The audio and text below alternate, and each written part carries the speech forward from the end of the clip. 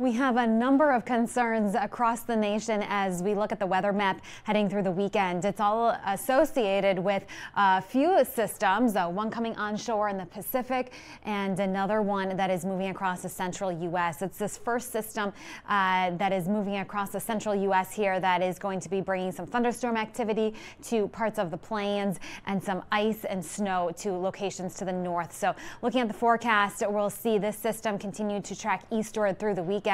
And then this system in the Pacific moving onshore, bringing an abundance of moisture in the form of coastal rain and mountain snow to the Pacific Northwest. First off, the expected snow, this is all the way through the end of the day on Monday. Chicago in line for around 5 to 9 inches of accumulated snow.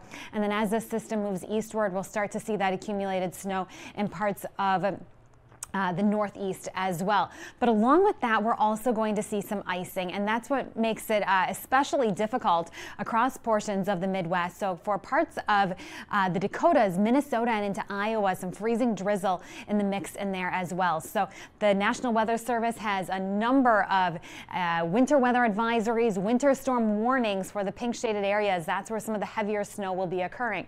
Meanwhile, to the south, it's windy. 50-mile-an-hour wind gusts possible across parts of Texas, as well as some strong thunderstorms in those dark green shaded areas.